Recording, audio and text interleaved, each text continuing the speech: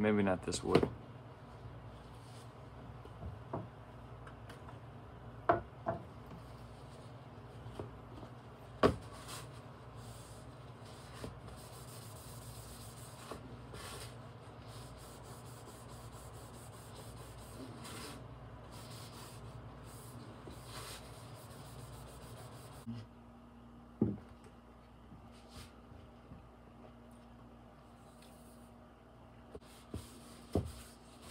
I don't know if this is going to be seen over here, so I just stained a little bit just in case.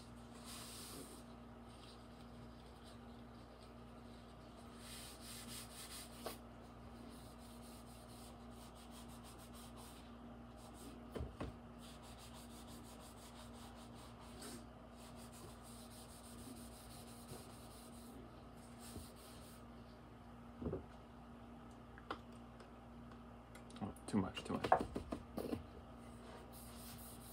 Oh, that looks so good.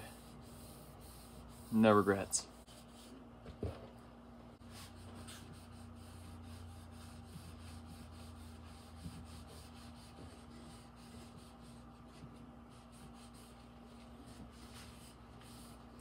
That's so pretty looking. Not to have too much, just enough.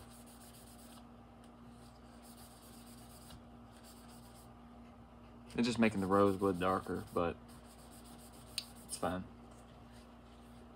Didn't really show that much. I'm doing my best to get around those frets. By the way, this was a kit. I didn't build this. Not like my usual building videos. This is me putting one together just because I want to learn. And that sounded kind of like I was kind of being snarky, but at the same time it's true. I want to learn how to do this and do my own sometime. And I will feature that on the channel one day, and we'll make a video on it. But till then, I'm going to try doing a few of these and, you know, get the idea of the steps. Of course, I'm not going to get to do the steps of actually physically building one. And I've done one before, and I've never recorded it. Second one I was going to record, I never recorded it. Just, you know, things happen. Sometimes I have projects I do on my own. And that was one of those, my own projects. Like I do clay sculpting on my own time, sometimes. Just gonna go through and wipe these frets. Look at that, looks so good. Now, I don't like how that is. I think that's where some super glue is when they put this on. We can't really seem to get rid of that. But it'll be fine, it'll be fine. Nothing to cry over or anything. Here's the moment you've probably been all waiting for. Oh, there we go. Well, we're doing a Rickenbacker. Woo! Rickenbacker for the win. Yes, I'm actually excited to do this one. I'm very excited to do a Bacher. A Bacher base, a Rickenbacker. But this is not real Rickenbacker, so it's just an off-brand one. This side trim will need a little sand when we're done. This is really sharp. So we're about to cover this whole thing in green. And if it don't work out, I'm gonna do like the band Yes. I'm gonna do like them. They have an ivory one. I might just paint the whole thing ivory if it just gets ruined. That's what I end up doing. So that's my last resort. And after that, I could just sand it down. Try something again.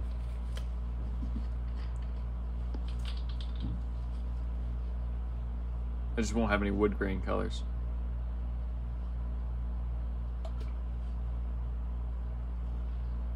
Alright, here we go with the nerve-wracking part. Let's just see what it looks like in here. Or in here.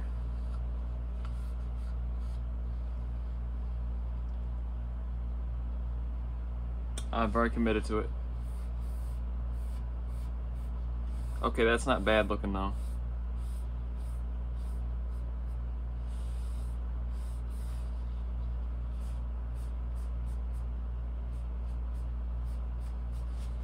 We'll need to clean the edge a little bit because I get on there. We'll have to wipe that off.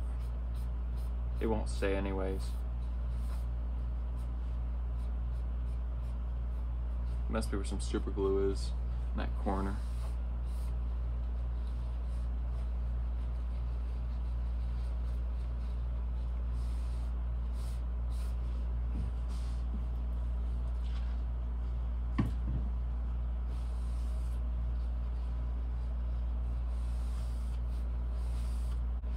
I don't think I've ever seen a green Rickenbacker, or whatever you call it, Rickenbacker. I'm gonna say backer for a bit, but maybe this channel hasn't known it, but I'm a bass player. That's why I'm doing this one. And I've always wanted one of these, and you know, you don't see really these as much because it's like an old bass. I don't know really the history on it, but usually they're really expensive, and that's what I know, and I can't afford one, so I found this one on Amazon for $200, so I was like, well, heck, it's only $200. I'll do it. And all I gotta do is assemble it, so it's perfect, because I saw the channel's been going up since we hit 200, and I've been kind of working on other things, strictly games to be exact. You can subscribe to that. I don't know when this video is coming out. It might be at 300 by then. But yeah, I just hit 200.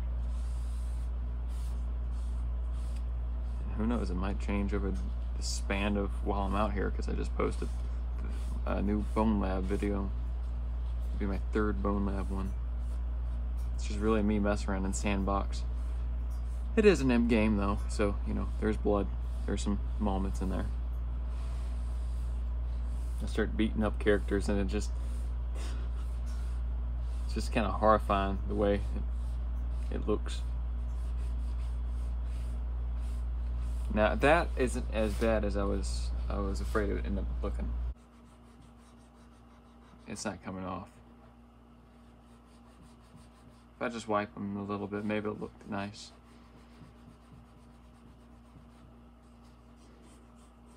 It did give like a little bit of a nice little light green layer by accident.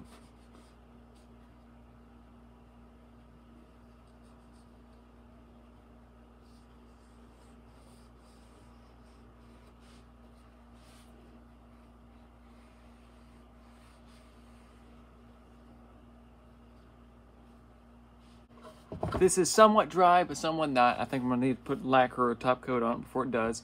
We're gonna go ahead and flip it over and do the back. But the progress I've done since last time is I went through and took a very painfully long time to sand off all the green around the edge and sand it down a little bit. And you can't really see it that much because on the white border here with this, but all that is cut out, and it makes it look more solid and makes it look like that was already green. And now we're gonna go ahead in the back and dye it. Okay, now we're gonna stain this a beautiful, beautiful gun stock brown. I look forward to this. Let's get it. Anywho, we're gonna do this as a series. Gun stock brown. It's a wood finish. This is whatever this brand says right there. I never really just looked. Yeah, I'm hyped up. Excuse me. I gotta make sure I got rid of all the green in here. Got a lot of green from a moment ago. My hands look like the Hulk.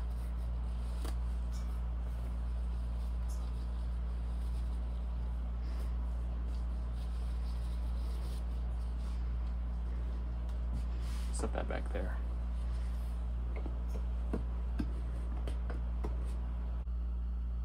I forgot to put the tape on. Before we do the sides, we gotta tape it off. This is just gonna look like a wooden floor basically, but that's fine with me.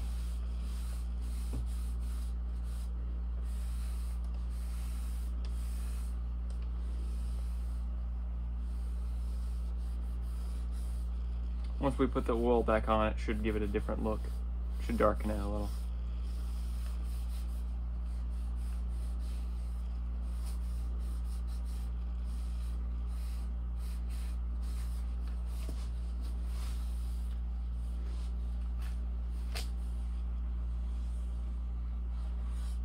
Alright, so the body's dry now. If you saw what, it kind of stuff kind of died there. So what we got here going on now is we're gonna press in, here's some tools here. We're gonna press in these little knobbies in here. And then we're gonna put in these guys on my tuners and stuff. And once we do that, we put that little headstock here. We got that there. Let me grab the manual because this is the part where I don't want to mess up and I really want to do it just once. So now I've done this before with some cigar box style guitars, and yeah, first one did okay. Second one was horrible. So hopefully that has given me enough practice before going into something like this, because I've never done a bass in my life, or I've never done one this big. So yeah, okay, here's a good one. This one's got instructions of how to put them together, but this already got some pre-cut holes in the back and stuff, so we don't really have to worry about that. I'm setting this on the jacket because I think I remember something someone was talking about, like you need to do something about this, probably about the neck and warping. This does have a truss rod in it. This does have a truss rod in it. I did not put that in there, luckily. So that made me feel a lot better. I thought this was gonna be one solid piece, and you just glue it on. I was like, this is gonna sound horrible. Now it's got that in there. We can adjust that. So let's go ahead and dive into this little notebook here. If you're building yours and you're watching me, good. That's good. I'm building the Rickenbacker using this guy's thing on Amazon. If this guy here, if this guy here's watching, you know, I like it so far. I like it so far a lot. So I might do some more of yours. I don't know. So yeah, like the instructions here, you can tell that this is an older kit because it's got that knob there. We don't have that one here. And some things that was in this one is not in this one, which it's fine. It's still got all the pieces that cover and everything. It's just not the same shapes as the other, which I'm okay with. But yeah, I do plan on in the future changing these knobs to something more like a Schecter model, little tuners.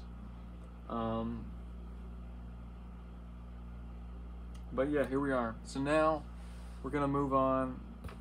So like I was saying, I swapped the page over here, page 4, where we're working on the headstock and tuner pegs. It doesn't show that we did it pressed in just yet. I'm gonna press them in first, and then we're gonna put these in, because we only have 4 of these, and I've never done bass. I've done guitar, like I've said. I got some photos of the other one probably put up there on Instagram. I'll try to remember to put those in the video. But here we go, I guess. I gotta figure out in this pack which screws are the headstock screws. I think this might be the pegs or tuners and stuff. So that's where we are now. A little nervous. I should be. I'm gonna go pee. I shouldn't have told you that, but I'm gonna go do that and I'll be right back. So we just take these and push them in.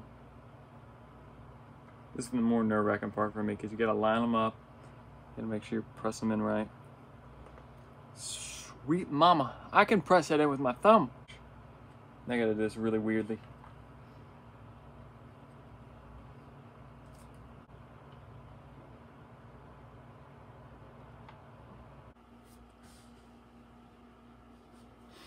Alright, so if I'm correct, these don't really go in order, except for the fact that we want to keep them fast.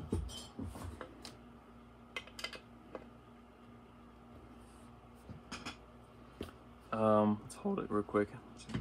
Yeah, that's right, that's right.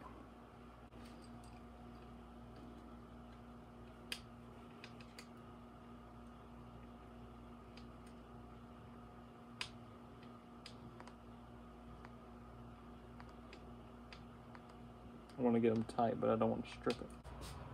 All right, well, I've done a little bit, probably since we've been gone. I sanded this because it kept getting dirty, so I fixed it. Sanded that down, We dyed the back. There was a little thing there, but it's fine. So now we've got this beautiful looking piece. We got the emerald green like I wanted. We're gonna actually glue on the neck now. And you probably won't see much of this part, and because I don't know how much space I have for recording. And this one, I really gotta focus with this one. And I gotta stop thinking about YouTube and think about this because it's a one-shot thing here. We gotta glue this in.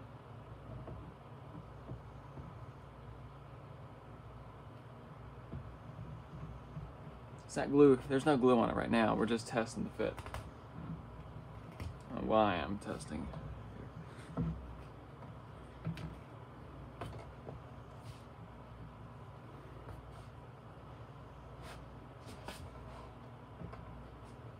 There we go. Now it's wedged in. Like tap it in.